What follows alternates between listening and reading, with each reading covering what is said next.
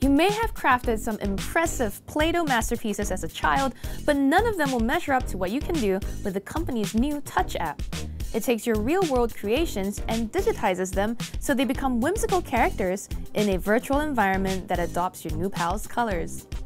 The new Play-Doh Touch app, which will be available for free on iPads and iPhones, offers 6 different worlds for you to play in. But before we get into that, let's talk about how this game works. First of all, you can get a companion Shape-to-Life Studio set for $40, and it offers tools, character, and action stamps to expand the game. But you can also play without the set, although your experience will be a lot more limited. You'll still need at least a jar of clay though. Once you start up the app, you'll be prompted to take a picture of your Play-Doh creation. It scans your work of art and turns it into an animated character.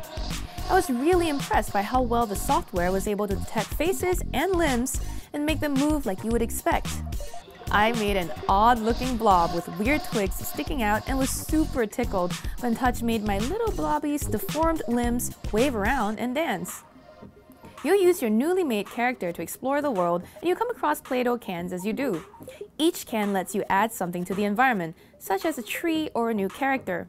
You can use the action or character stamps in the studio set, or just make up something of your own. I watched, fascinated, as the trees in the environment took on the colors of the character I created. That's just one way to interact with the world in Play-Doh Touch. You can make, in real life, a balloon with a stamp, snap a picture of it, and use it to help your character fly. Throw a musical note over your new pal and watch him dance to groovy music.